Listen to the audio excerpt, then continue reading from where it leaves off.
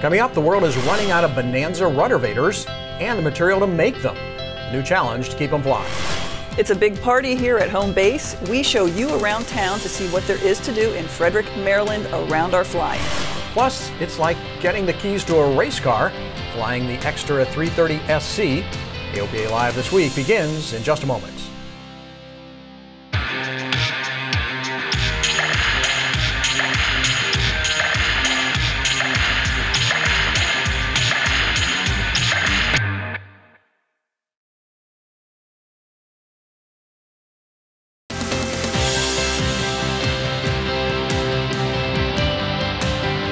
This is AOPA Live This Week with Tom Haynes and Melissa Rudinger. Hard to believe it, but the biggest leap forward for protecting your freedom to fly turns 2 this week.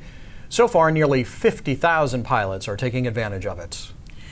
Basic Med went into effect May 1st, 2017. AOPA worked for years to reform the medical certification process, and this was a major advocacy win led by your association. When AOPA President Mark Baker came on board, he directed our government affairs team to work with Congress and the FAA to get this done, and they did. You know, the Basic Med is something that I'm really proud of this organization for what it was able to accomplish with the pilot community by speaking up and getting a law that, you know, now 2 years later, 50,000 or nearly 50,000 people are flying under Basic Med. It should make us all proud that we're able to change the law, get it done, get the FAA to get it up to speed.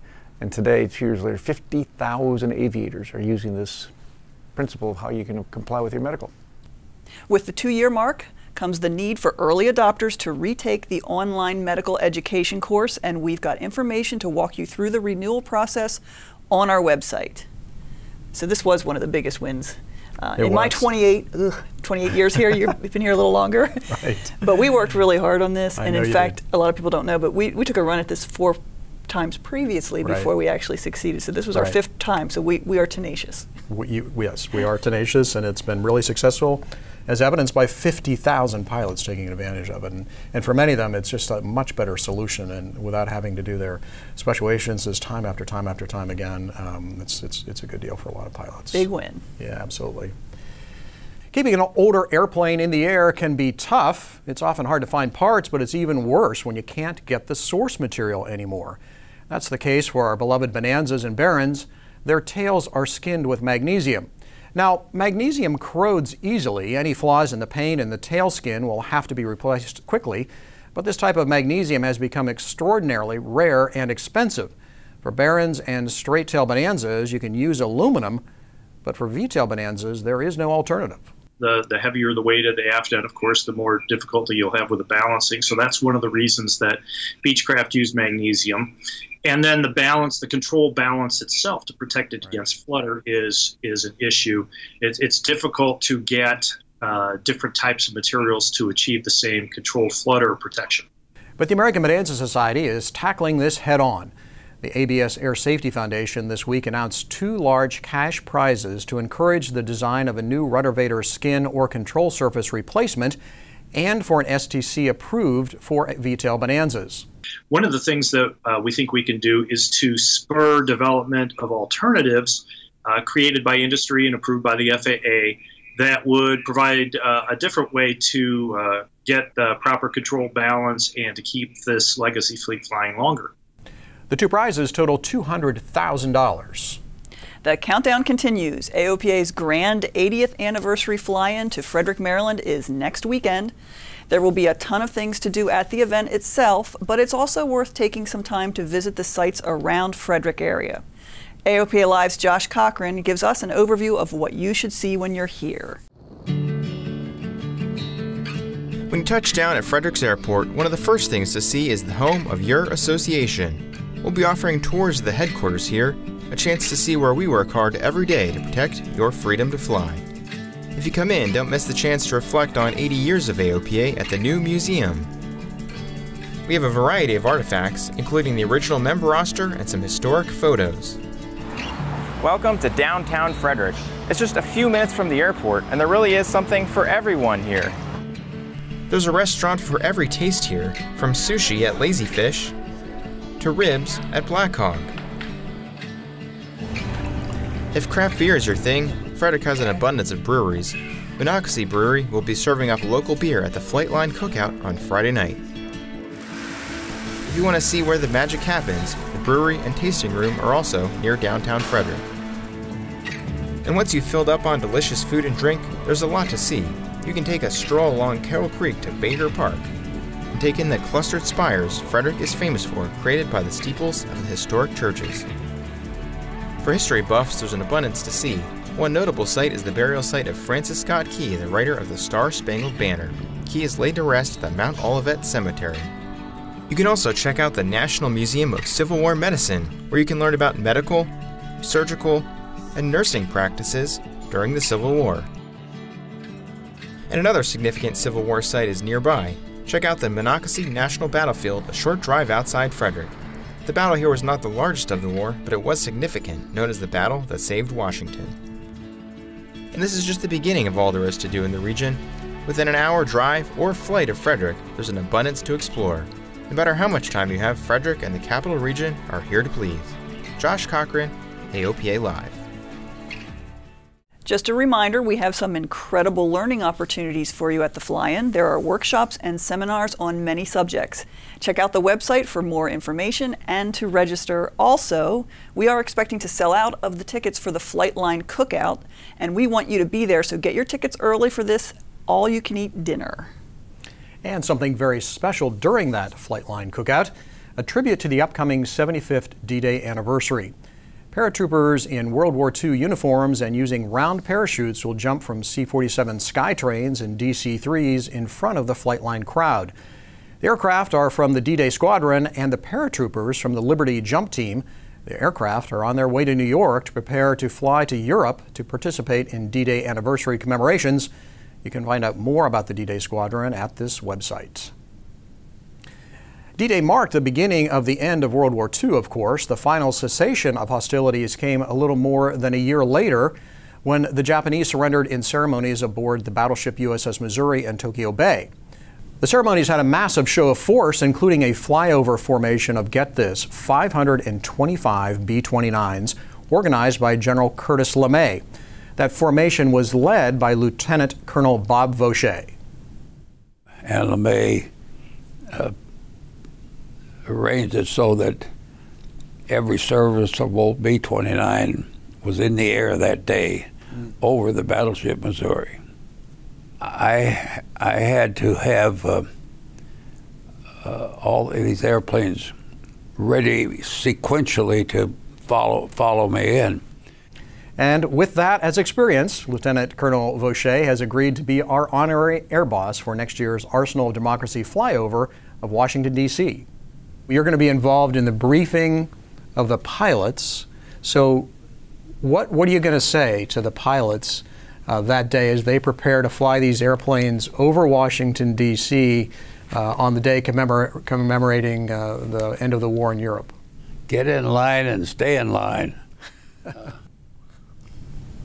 He's amazing. 100 years old. Oh my goodness. I saw that on social media this week that you posted that you had the opportunity to talk with him. That's amazing. And what a special treat to have him as a part of this celebration. Right. Yeah, we're really happy that he came by, and I hope I'm in that good a shape when I'm 100, I got to tell you. Absolutely. AOPA's You Can Fly Academy was full of activity earlier this week. Over 40 high school teachers came to learn how to teach the high school aviation STEM curriculum to 9th graders. The teachers got to practice some of the hands-on activities the students will experience. Right now, 165 schools are signed up to use the curriculum, and so far, the teachers love it. As a teacher, I couldn't ask for something better. It's literally laid out everything you could possibly want in a very user-friendly way. I wish it just came with a bow on it. It's pretty perfect. The high school initiative is just one part of AOPA's You Can Fly program, our initiative to build the pilot community. Everything that You Can Fly does is funded through generous donations to the AOPA Foundation. It's an aerobatic dream machine. The Extra 330 SC was designed by the German airplane manufacturer for the sole purpose of winning aerobatic competitions. AOPA pilot editor-at-large Dave Hirschman shows us what it's like to fly. The Extra 330 SC is tougher than any human. It's rated at plus or minus 10 Gs, and only a few of the world's most elite aerobatic competitors come close to using its full potential. So what happens when a taxi driver like me gets a once-in-a-lifetime chance to drive an Indy car? Well, it's not pretty. Things start out well enough with some big, graceful maneuvers. That's going to start out with a barrel roll.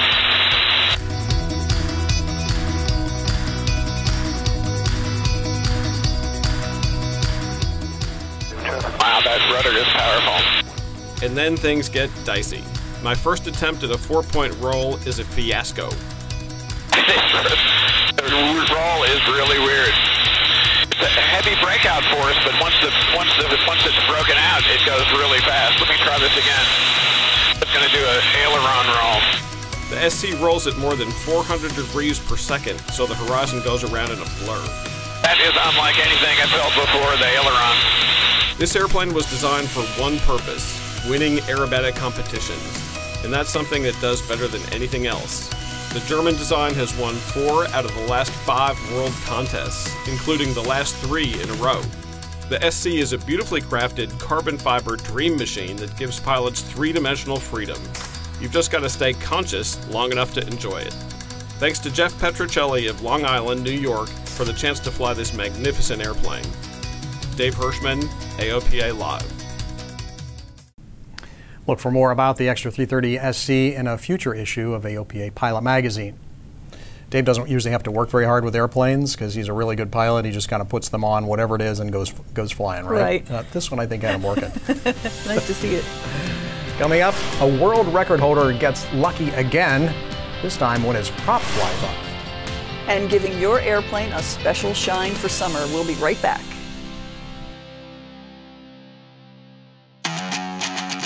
Thank you for being here to support Angel Flight West and the 5th Annual Endeavor Awards.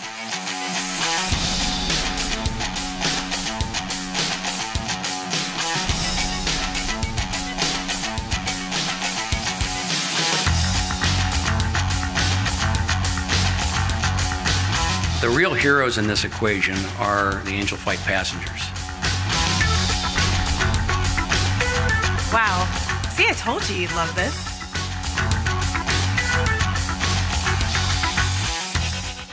Welcome back. The airport in the sky is set to reopen. At the time we tape this, Catalina Island Airport is scheduled to reopen on May 3rd. The historic airport has been under reconstruction as part of a joint military exercise. A DC-3 will be the first airplane to land on the newly opened runway. Sometimes your training, experience, and proper planning save your butt. Often there's a little bit of luck involved too, though. You'll remember aerobatic pilot Spencer Suderman is trying to break his own world record for a number of inverted flat spins. He wasn't able to breathe against the G-forces on his last attempt, you may recall from our coverage. Last week, he was headed up to make another attempt when his prop departed the airplane. He was over the densely populated San Fernando Valley of Los Angeles. He was up at 7,000 feet, proper planning. He recognized the problem and took swift action, the training experience kicking in. He just happened to be 2 miles from Whiteman Airport. Okay, there's the luck. Spencer glided his highly custom pits to a safe landing. He's currently looking for the prop, though.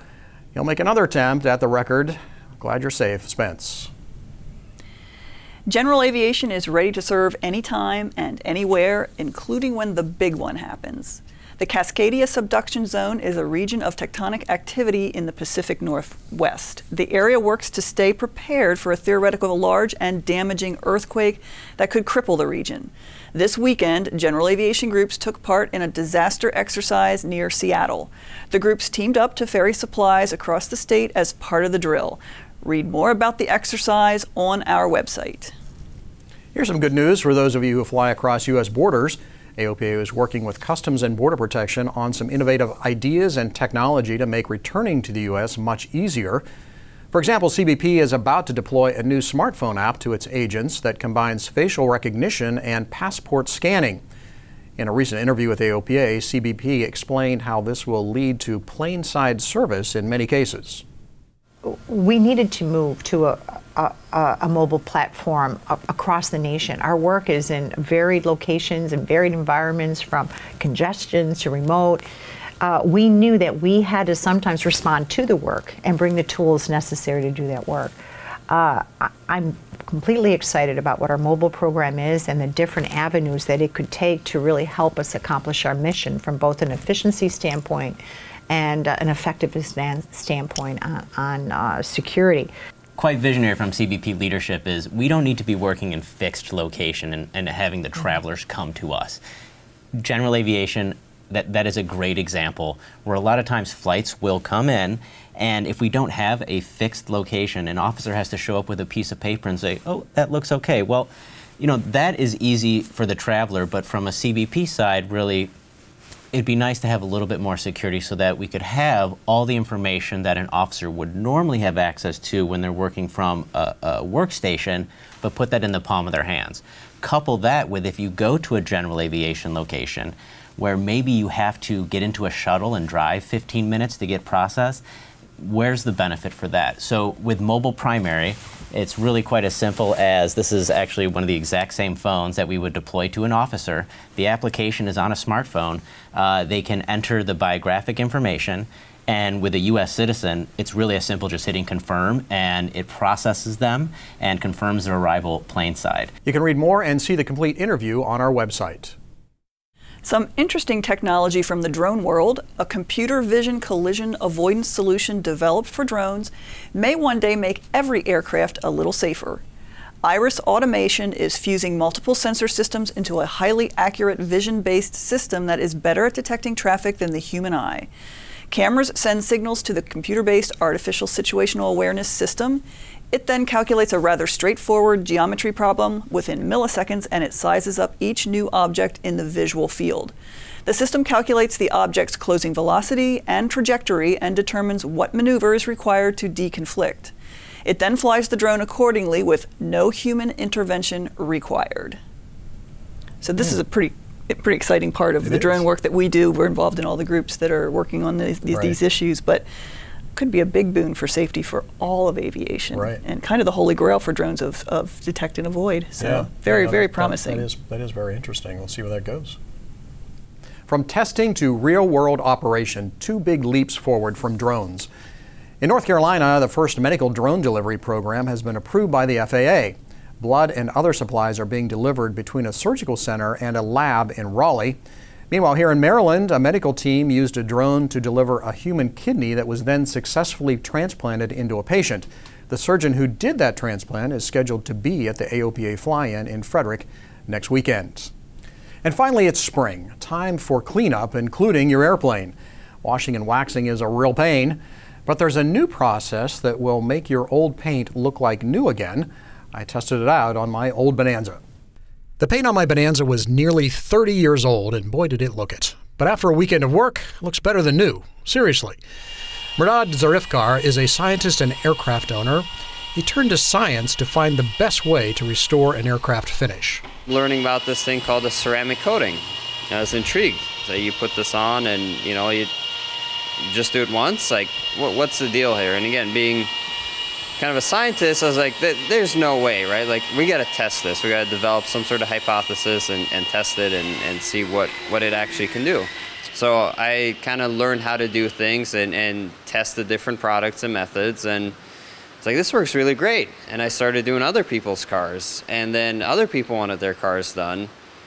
And all along, being a pilot, like, we're not doing this on airplanes, you know, like we're using wax and kerosene and all these, you know, 1960s technologies. So I looked into, you know, how do we do this on planes? So he figured it out. Step one, a no-rinse cleaner to get the bugs and surface dirt off. Then gentle buffing with a low RPM buffer to get rid of oxidized paint. Plane has been around for a while. The paint's going to start degrading and it's going to start oxidizing. So kind of, you know, your finish turns dull, so to say. The paint gets brittle and it gets very porous, so pollution can get in, it becomes really hard to clean, and it just loses its luster. At this point, a lot of people think they need to paint their airplane or somehow refinish it. We remove that top layer, which is oxidized, which is usually about 1 to 2 microns, and we do that through polishing. So that's what's going on in the background here. So once we remove that oxidized paint, we have paint that looks really, really good. In some cases, we can match newly painted panels just by doing that process. Even a factory fresh paint job can stand a little buffing. So you see those? So you have your light reflection, and then you have little, legs radiating off of it. Those are holograms, and that's an artifact of a rotary polisher. So in this case, we're going to remove oxidation, but we're also going to refine that surface, and that's more like what we would see on a newer aircraft. That's the type of paint defect we commonly see on there. You can see how removing the oxidation really brightens the paint. And then finally, the ceramic coats. And the ceramic coating bonds to the paint, so it becomes part of your paint, and it changes that top layer to where it's a lot smoother, and it has a lot lower adhesion to things like bugs or oil, things like that. This particular product line is sold only to professionals. And the ceramic coat will stay shiny for years with just a gentle wash every now and then. Zarifkar quit his chemical engineer job and now details aircraft full-time. An airplane like the Bonanza costs about $3,000 to detail, but in my case, it will probably allow me to forgo a new paint job for several years. And Zarifkar takes a great deal of satisfaction in every aircraft he does. I'm very lucky to be able to do this and travel across the country and work on airplanes. And so it's been about 8 months since we did that process on the airplane. It still looks great, really easy to clean off because of that ceramic coating. And so I'm really happy with this. It's been great. So it not only works, it lasts. It does. It lasts for quite a while. And I've probably put 75 hours or more on the airplane since then. And so it's holding up well. Great news. Well, that's our program for the week. Thank you for watching. Remember to join us here in Frederick next week if you can, and we'll be back with another edition then. If you have any comments, let them rip. AOPA Live at aopa.org is the address.